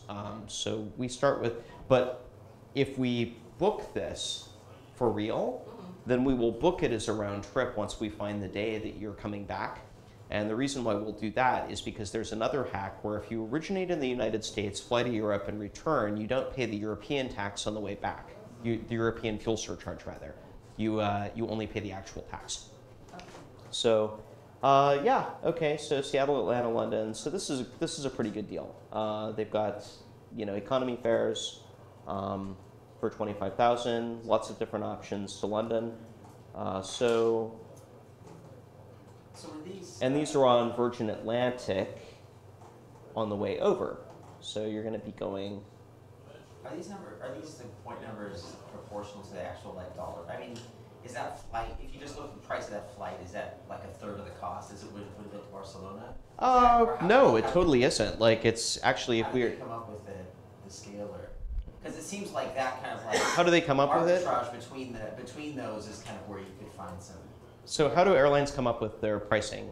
They have Well, pricing versus the points pricing. Yeah, exactly. Cash price versus The point points, because you're, I mean, if the plane flight is, you know, half as much, but then the points price is a third as much, right? Like why wouldn't they just make the points proportional to the cash price? Great question. So we have three kinds of I know points. there's a lot of cash prices on one flight. Yeah, I totally get it. So we've got three kinds of points in play, and I didn't get this in the talk, so let's, you know, I'll outline that for you guys. The first type of point is one that just goes as a fixed value toward a cash fare. And the most popular example of that is Southwest Airlines Rapid Rewards points. So you go look at a fare on Southwest, and you click Pay with Points, and what it does is it does a calculation at a fixed redemption value, which is usually 1.6 cents for an advanced purchase Southwest Airlines Rapid Rewards fare. And so like that number of points will just be like the dollar value divided by, you know, 1.6, and it'll be that many points. So that's option A. And there are, you know, Rapid Rewards spend that way. Chase Ultimate Rewards points can be spent that way as well toward fares listed on Expedia, because they partner with Expedia. You can go search for any fare. That's how I got a fare on Bolivia, because Bolivia lists their fares on Expedia.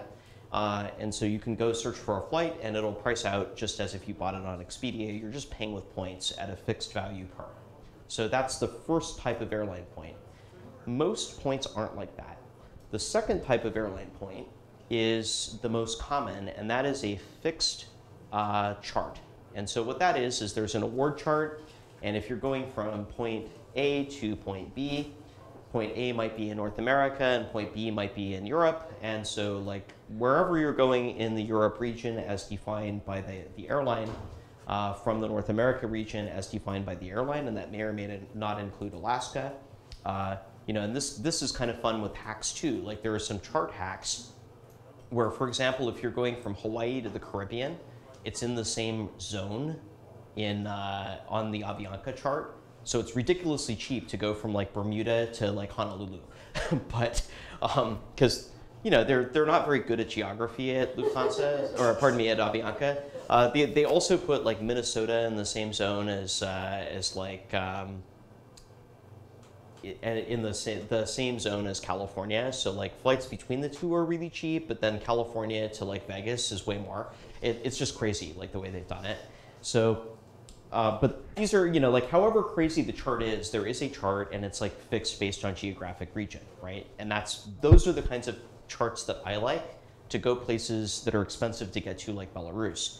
Because if you're going to Belarus, there aren't very many flights there, so the price is really high. It's just, it's one of those kinds of destinations. So the third type of chart is what we call a variable award chart, and that's what we're looking at with Delta. They invented that category, and Delta is kind of this hybrid. So for their own flights, they loosely base the price on the cash fare of a flight, whatever they're charging. But for partner flights, so if you're spending your Delta points with a partner like Virgin Atlantic or with Virgin Australia, like I spent mine, that'll be like a fixed value, like that'll be a fixed chart. So that's why I picked London. I'm like, well, I wonder if Virgin has anything available, because if they do, it'll be cheaper, and it is. That's a fixed value at 25,000, right? So another question, well, how closely does that resemble the actual cash fare? Is this good value? Like, is it worth spending 50,000 points for a round trip to London in April? What are 50,000 points worth? Well, at 1 cent per point, at least $500.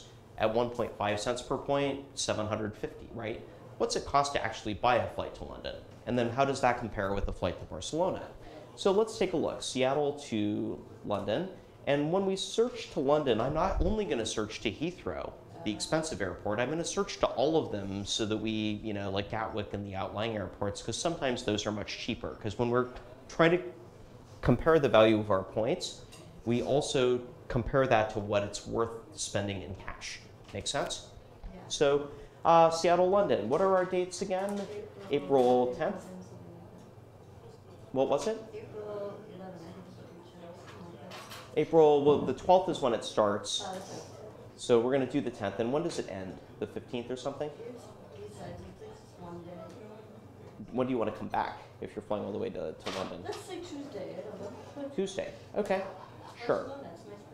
Okay, good. And we're only looking to London because that's a cheap place to fly, but we'll also compare to Barcelona and see how much that costs. Because one really fun hack is that if you buy a really cheap ticket to like just anywhere in general in Europe, you can buy a relatively cheap internal flight, unless you're going to Belarus, because it's expensive from to get there from anywhere, even inside Europe. The only cheap place to fly to Belarus from is Moscow, because it's part of the same customs union as with Russia. It's actually, flights to Belarus are treated as a domestic flight when you're leaving from Russia. And also why you can't fly through Russia to get to Belarus, because you also need a Russian visa then. When you book your flight, don't go through Russia, you'll need a Russian visa. Okay, so what's it cost to fly to London?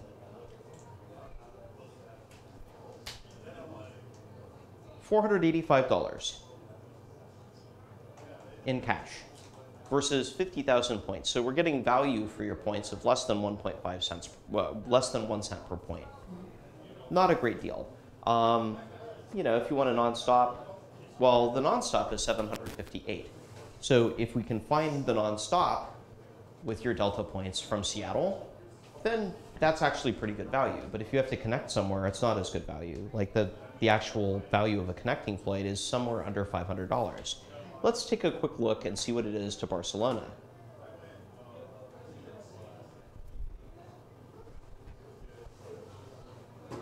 I bet it's way more.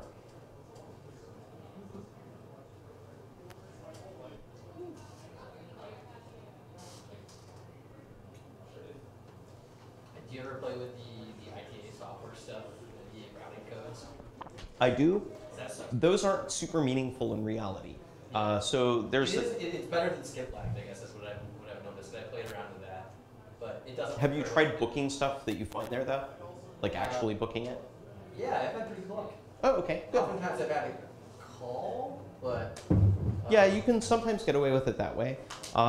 So what he's talking about is like so Google bought a company called ITA that does some really wonky like travel software that's plugged pretty closely into the computer reservation systems that the airlines use. I And see you, what Google Flights is built on, right? ish. Ish. Yeah, it's ish. So that. Yeah, kind of. That's a great way to compare it, actually. And so the thing with this tool is you can do all sorts of wonky, super advanced searches. What I found in reality is that the stuff that you can find there is, while in theory listed and bookable, like a lot of the time when you actually go to do it, it's tough to make it actually happen.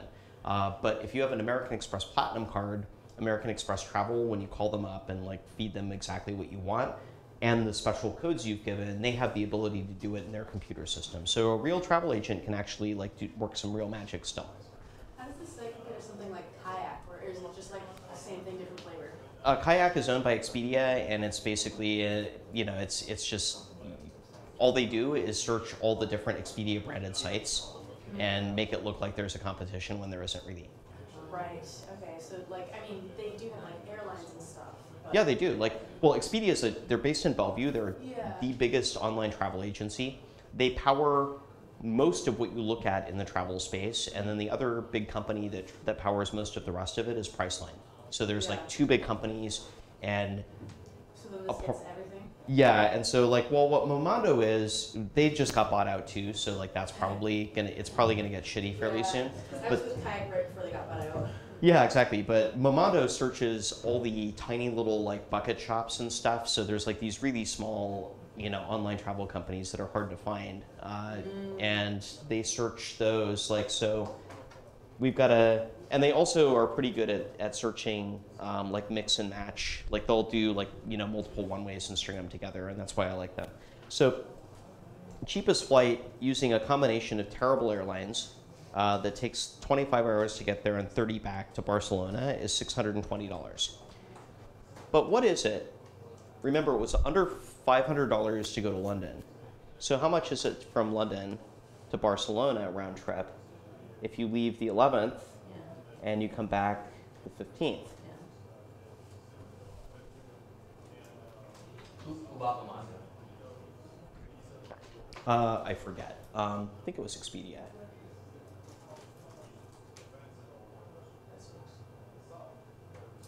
Priceline bought them. So that's the other company. Okay. There's like one other good one too, right? Left end, beside Momondo. I think it'd be the Momondo's the one I like, and I'll worry about replacing them if they're terrible. So okay, so for right around $700, you can get some pretty nice flights if you into Barcelona. If you do like one ticket to London and one ticket to Barcelona, whereas if you did a better flight, on one ticket to Barcelona, it's quite a bit more expensive. But we're looking at $700. That's probably worth trying to, save some money on, right? There's a train from Madrid to Barcelona. I wonder how much it is to there. Yeah, there's a good ice train. Yeah, there really is. So High-speed train is like 70 euros. yeah, not cheap, exactly. But if you wanted to go to Madrid too, because there's some wonderful museums, then that could be worth doing, right? Don't go to Madrid, go to Toledo. I love Madrid.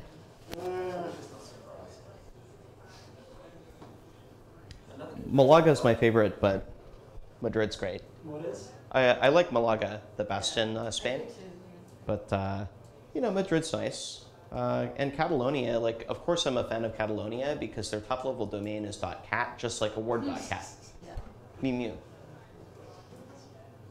Okay, so 150 to, it saves you $50 to go to Madrid and leave from there, maybe that's worth doing.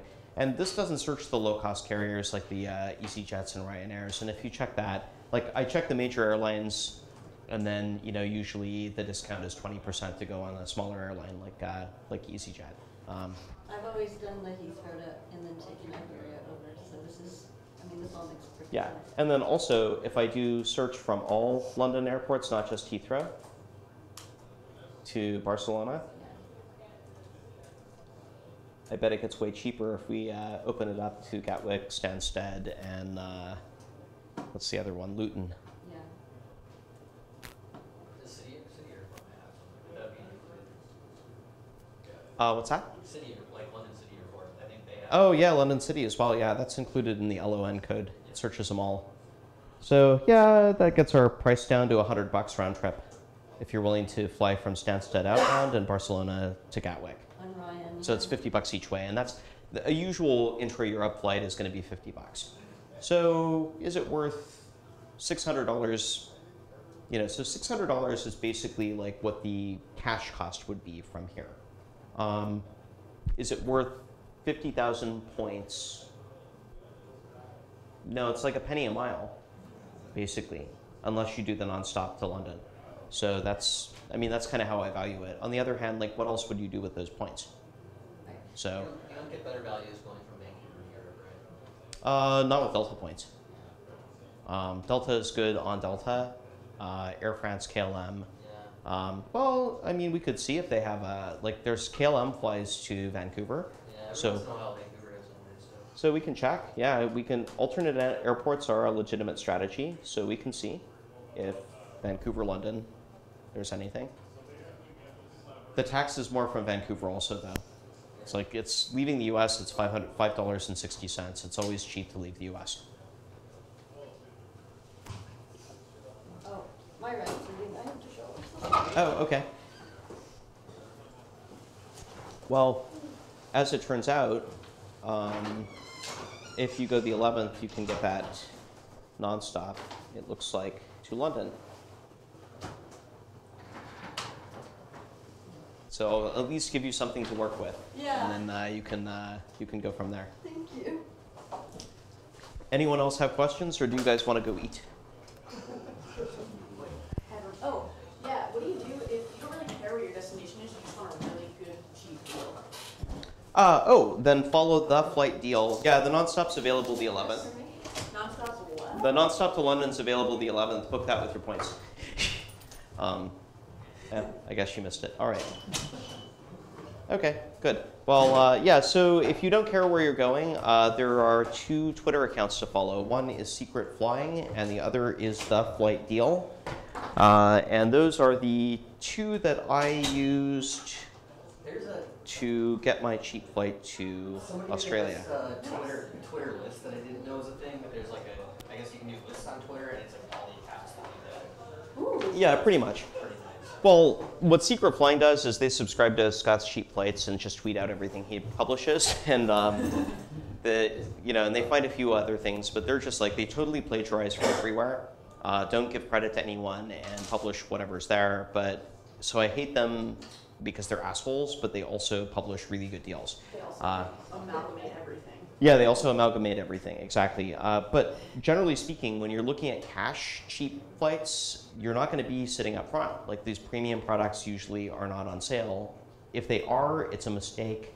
There was just a giant mistake that Cathay Pacific had if you originated from Vietnam. So if you started in Vietnam and you flew from there to North America, it was $800 round trip in first class.